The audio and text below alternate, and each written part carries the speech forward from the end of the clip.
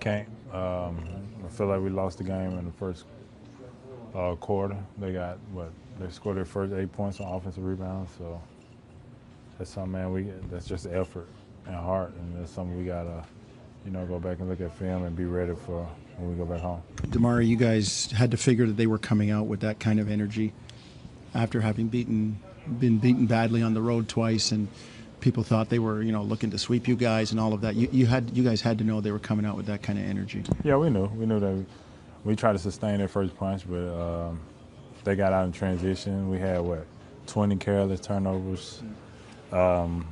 So when you got turnovers leading, they easy break, man. It's kind of hard to slow them down. So we got to get better. I think they made a couple of adjustments, and now we got to go make adjustments, and we got to get ready to get them on our home court.